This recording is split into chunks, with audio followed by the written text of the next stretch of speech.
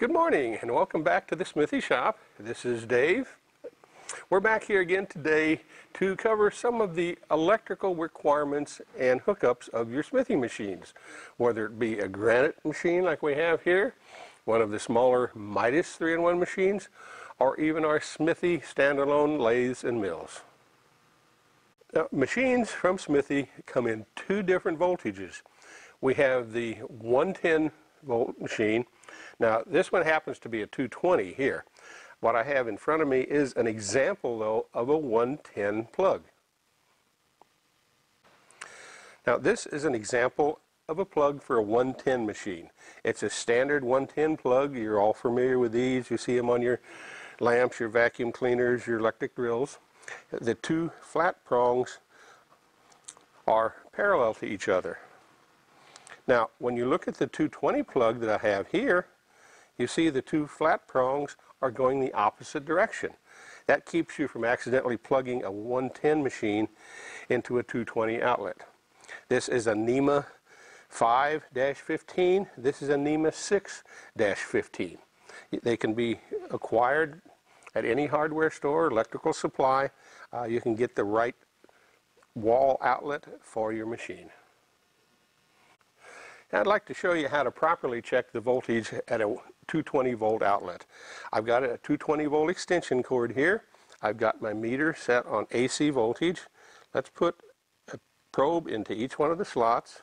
And there we go. You see our shop voltage here. It fluctuates between maybe 213 to 215, which is fine. It is possible to hook your wires up wrong in your electrical box. And when you do this check between this and this, you get 0. You may get 110 between the ground and each one of these, but you would get 0 across here. If you have that condition, definitely get an electrician to come in and check your wiring.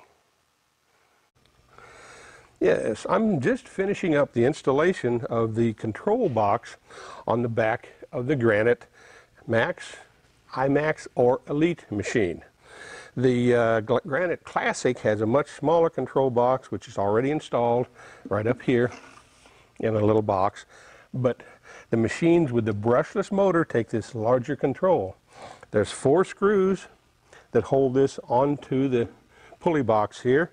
I've got all 4 screws installed. I just need to finish tightening the top 2. And this is the only electrical assembly of any type that you have on the Granite machines. Now that you know how to purchase the proper outlet for your machine, these machines will run off of a 15 amp breaker.